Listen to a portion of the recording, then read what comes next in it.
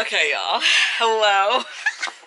It is Achia here at Booking It with Achia, and today I bring you Promised, part 2 of my birthday book haul. I had a feeling that I would be buying books for my birthday weekend. My birthday was on February 23rd. I had a feeling, right? And the feeling was that I would be using my own money. So I just thought that part 2 was going to be reasonable and small.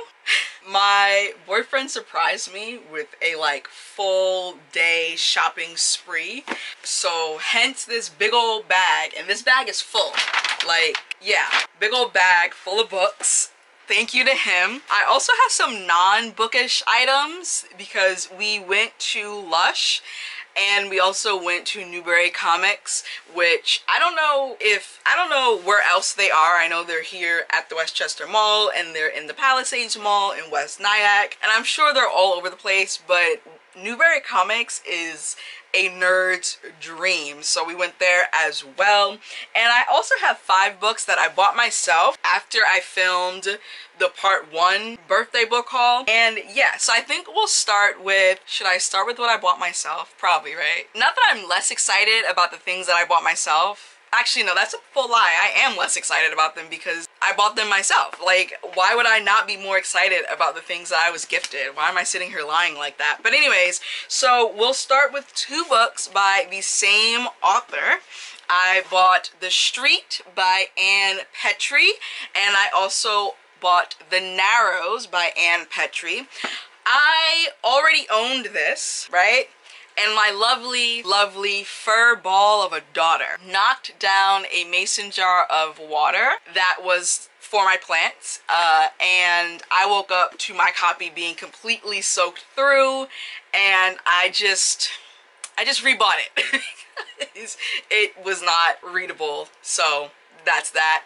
So this one is about a black woman in 1940s Harlem. She is just trying to grasp the American dream for her and her son.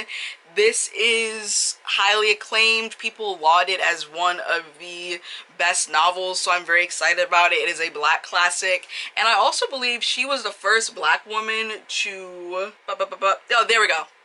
Became the first novel by an African-American woman to sell more than a million copies. So yeah, I need to get on to this, and I love these versions of the covers, I should say, because they're all like this. This is about a black man who helps a woman. I don't know what's happening to her, but it basically is midnight, it's dark, they can't see. He hears her scream, so he goes and he helps her. He brings her into this bar or club or whatever, and everyone in the room gasps because they realize that he's a black man and she's a white woman.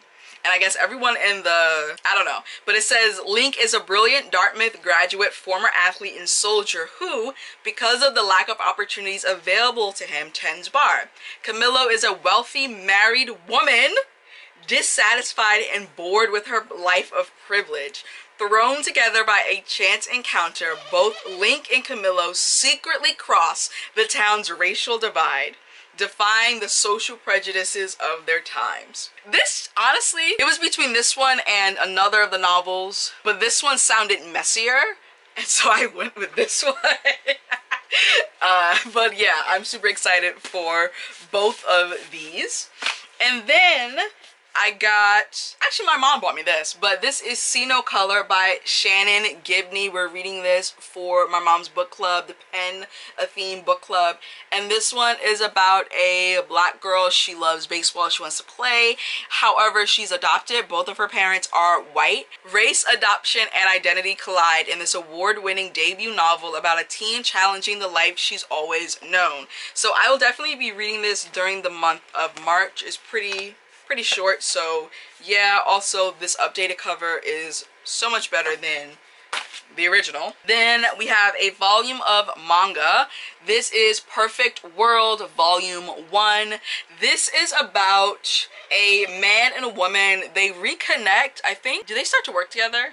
I forget, but they reconnect doing something with work, and you realize that they went to high school together, and it's them navigating their new budding relationship, and he is in a wheelchair, and I think in high school he didn't used to be in a wheelchair. He was like this star athlete, and it's her also navigating being in a relationship with someone who is wheelchair bound. I am excited about this one. I have not read volume 1 yet, but it looked promising. Then we have a picture book that I have talked about before. I talked about this in one of my weekly wrap-ups, and that is Maya's Song by Renee Watson and illustrated by Brian Collier. And yeah, I mean, you can hear my full thoughts on this in that weekly wrap-up. I forget which one it is. I'll put it someplace here, the thumbnail. And yeah, like I said, I wanted it in my personal collection, so when I saw that it was on sale. But yeah, those are the books that I bought myself. So now let's get into the stuff I was gifted. Like, I picked it out, but I didn't pay for it, so it was a gift. We're gonna start with probably one of the things that I am the most excited about. This is the Lush bag, and it has the Newberry comic stuff in it. Are you ready? I don't think you're ready. I wasn't ready, but I'm here we go. This is what is on my lip. This is the vinyl of the Renaissance album. I have wanted this since the album came out, which was 2022. Yeah, right? Because the album came out in 2022. Yeah, and then the tour was 2023. But I've wanted this album for almost 2 years. Okay, a year and a half, because the album came out in July.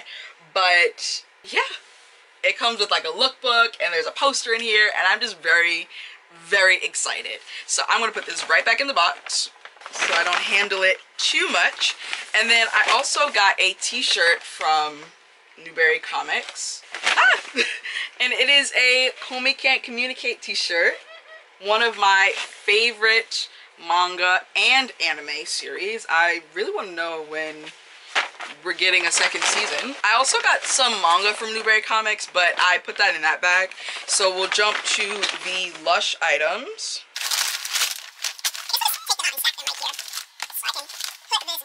And by the way, this isn't sponsored. I wish it was. Wouldn't that be cool? Wouldn't that be awesome? Like, Lush, you should sponsor me. Newberry Comics, Barnes & Noble, you should sponsor me, by the way, because I'm awesome. And I'm a genuine loyal customer. I've been using Lush's products since high school, and for context, I'm now 28. So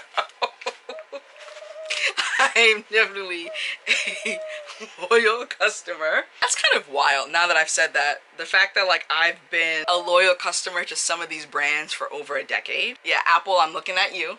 I'm looking at you, Apple.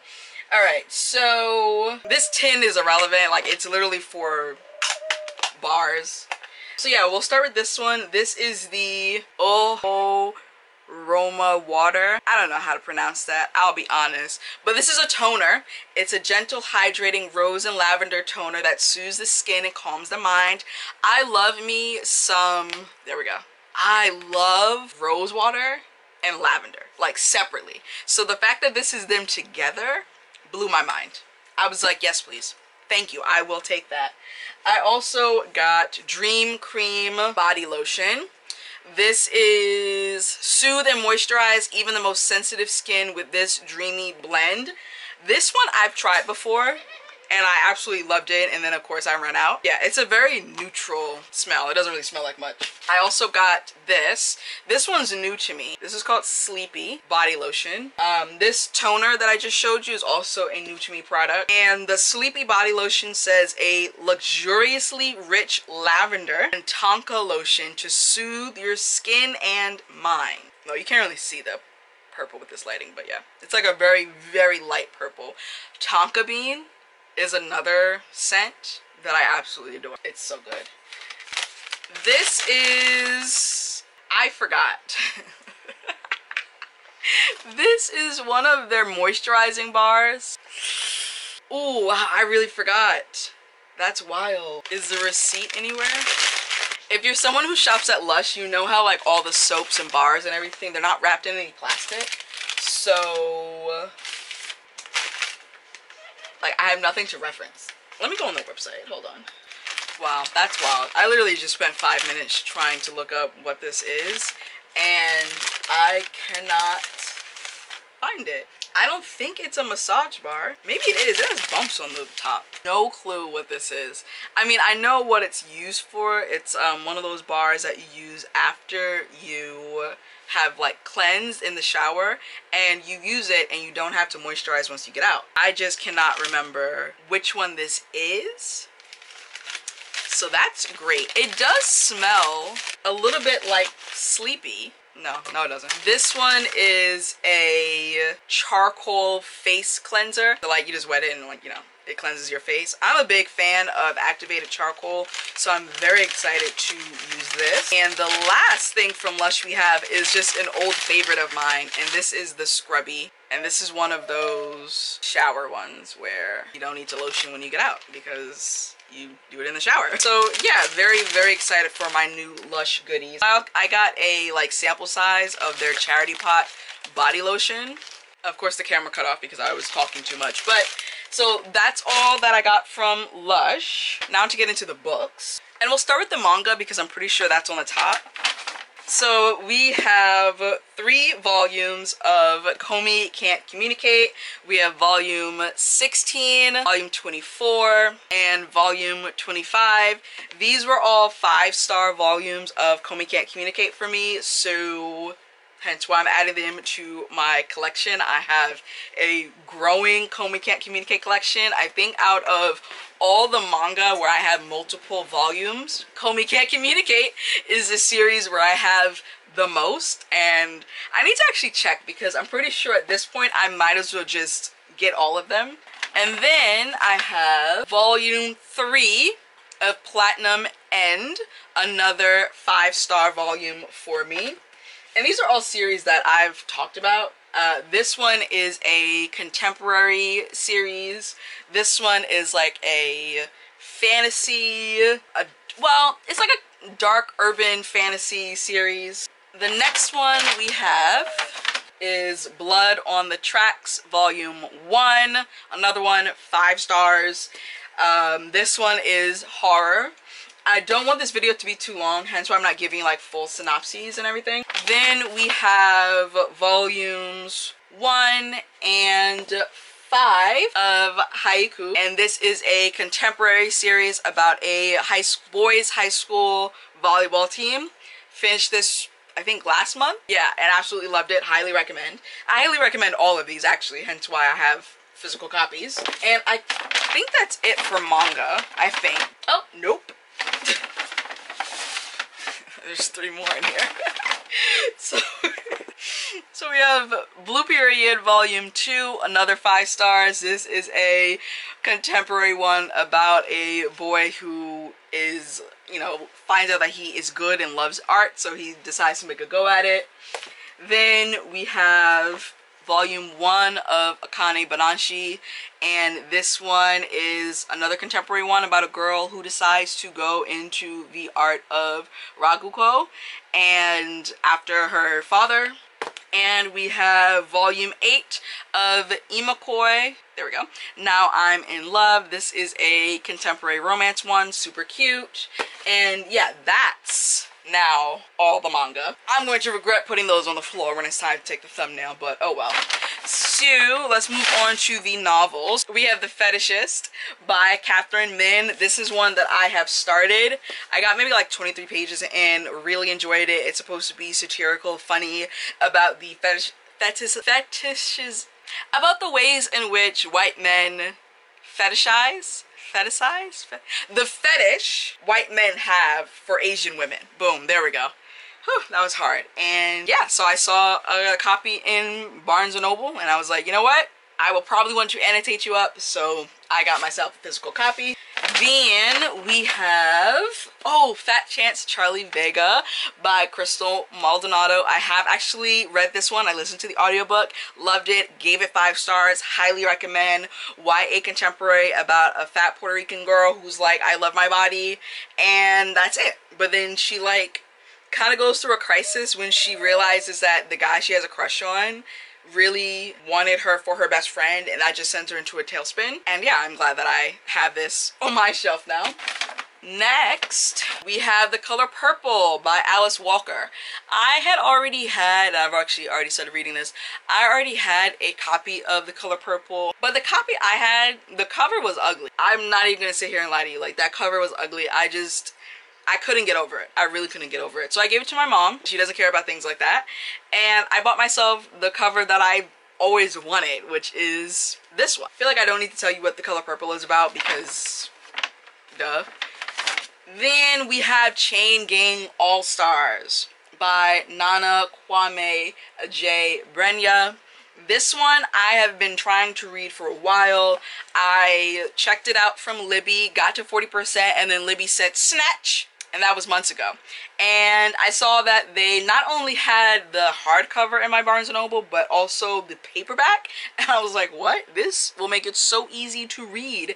And this is a sci-fi dystopian futuristic United States that deals with the prison system. And it's like kind of Gladiator Hunger Games style, where you have prisoners who compete until the death to gain their freedom back. And I feel like that's just gonna be really good. So I got myself a finished copy. Then, ooh, we have I Almost Forgot About You by Terry McMillan. Terry McMillan is one of those Black authors that has been around for a while and has been in my periphery for a while. But I was too young, I think, or I am too young to have, like, how do I say this?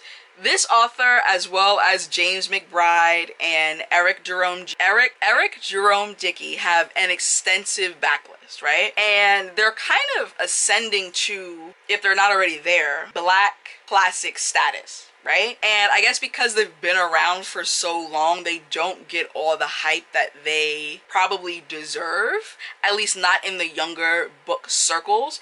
And so I'm trying to make a concerted effort this year to read from Terry McMillan, Eric Jerome Dickey, and I just said, oh, James McBride. And when I saw this in Barnes & Noble, I was like, oh, okay, let me see what this is about. And this is about a doctor. She makes some big changes, and you know, it's a life story. It's one of those contemporary life stories about a Black woman trying to figure it out, and maybe she falls in love, maybe she doesn't, I don't know. But I'm excited for this. And also I took out another one of her books from the library. Is that a video idea? Is reading Terry McMillan's books a video idea? That might be a video project, y'all, where I read 2 of her books and see if I like her writing. Ah, look at that. And then we have The Other Princess, a novel of Queen Victoria's goddaughter by Denny S. Bryce. This is the same author who wrote Wild Women in the Blues, and the premise seemed really interesting, and I was like, okay, cool, let's go, bet. Yeah, and it says a stunning portrait of an African princess raised in Queen Victoria's court and adapting to life in Victorian England, based on the real-life story of a recently rediscovered historical figure, Sarah Forbes Bonetta. Say less. Then we have this really cute one that my partner saw and he thought that I would like it, and so he showed it to me and I was like, yes. And it says The Goodbye Cat. This is by Hiro Arikawa and translated by Philip Gabriel. And this is all about different cats. Yeah, this is like different stories of cats and how they essentially make our lives better. And it talks about life and death and grieving and family, and it hit me right here, right in the feels. It really did. Ooh, this is a graphic novel. Okay, this is Squire by Sarah Alfege and Nadia Shamaz. I don't know much about this except that it is fantasy and it was on my radar, so I was like, you know what, let's do it. I saw it across the room and I was like, okay, cool. And I guess this one I can read you the synopsis since we're close to the end.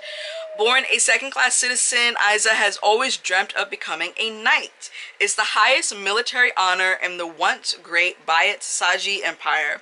And as a member of the recently colonized Ornu people, it's her only way to full citizenship. Now, ravaged by famine and mounting tensions between the different provinces, Bayat Saji finds itself on the brink of war once again, and Aiza can finally enlist in the competitive squire training program.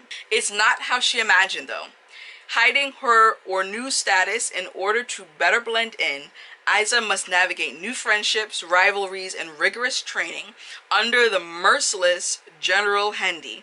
As the pressure mounts, Aiza realizes that the greater good, Bayat Saji's military promises might not include her, and that the recruits might be in more danger than she ever imagined. She will have to choose loyalty to her heart and heritage or loyalty to the empire. So, I mean, do I need to say any more? We have a book that's been on my radar and I've been wanting to add to my collection for a while, and that is Silver Nitrate by Silvia Moreno Garcia. Honestly, she's one of my favorite authors. I think I have all of her novels at this point, and I've read most of them. I think there's this one left, as well as The Daughter of Dr. Moreau, and I can't remember if there's another one that I have and have yet read and have yet to read. But yeah, I mean, she's an author that just transcends genres. I have no clue what this is actually about. I think it has something to do with the Gilded Era of film, I think. Yep, talented sound editor, dark thriller, film industry, and 90s Mexico City. Like, this woman's a phenomenal writer, and that's it. That's the synopsis that you need, and that's the only synopsis that I'm going to give you. And the last book in this book haul is part of that goal that I told you about before, and that is The Heaven and Earth Grocery Store by James McBride. I don't know much about this except the fact that every single person on BookTube and on Bookstagram that posts about this book raves about it. Like, even people who don't usually read historical fiction have fallen in love with this book. So it seems like it's just, no matter what you like, you'll probably like this, if that makes sense. I don't know if I'm explaining that the way that it has come across to me. Not my battery dying, no. Takes place in 1972. Oh, okay, yeah. So apparently there's like a human skeleton that is discovered as some people are like digging for some home renovation, and honestly I don't really want to know much. I just want to go into this, and this is another author where I'm like, I need to go back and just start reading his backlist because there's a reason that he's such an acclaimed author. And yeah, I'm really looking forward to this. I'm looking forward to all these books, honestly, hence why I bought them. Thank you so much for watching this birthday book haul. If you have not watched my birthday weekend vlog, it's gonna come out after this haul, but make sure that you are subscribed and that you've hit the notification bell so you're notified when that video comes out. All of my socials are down below. The links to my Pango Book storefront as well as my Etsy shop are also in the description box, and I will see you in another video. Bye! I ain't living for the moment. I see what's mine and I want it. Hungry like a Pac-Man. I'm Bruce Wayne and Batman. I'm Naruto with a Hanzo. Got a sharp mind like I'm Einstein. Plus I'm copywriting, so it's all mine. Check it for me, I'm in the sky.